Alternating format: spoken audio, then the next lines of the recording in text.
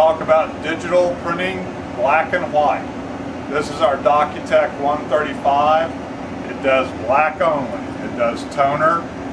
That's what it's made for. It will run about 8,000 sheets an hour of 11 by 17 sheets.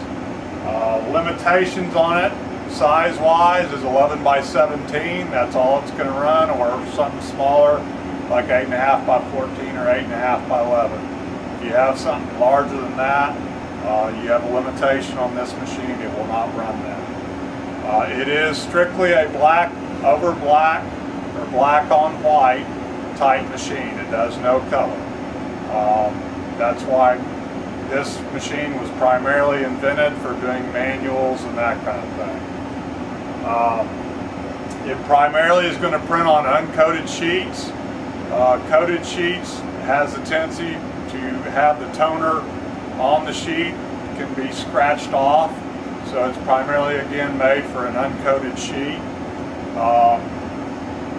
And it will not do, or when you get into doing screens, photos, graphs, anything along that line, this machine will actually be pretty grainy as far as what it produces if you're comparing it to offset.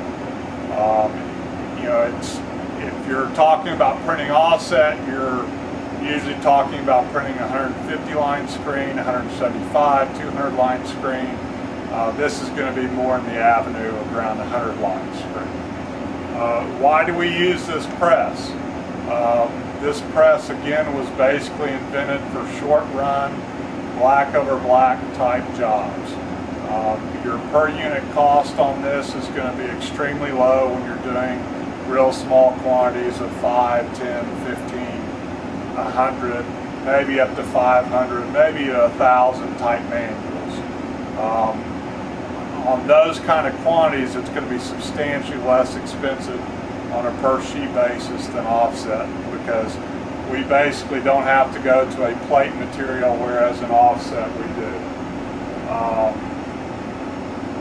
It's also very quick, and it's also, you know, can do variable data. When I say quick, you can bring a disc in the morning, and we can actually have a finished manual for you ready that afternoon or the next day, whereas on offset you're usually not in a situation which you can do that. Your job will come out the end of the press already collated, ready to be punched or stitched or whatever kind of binding that we need to do.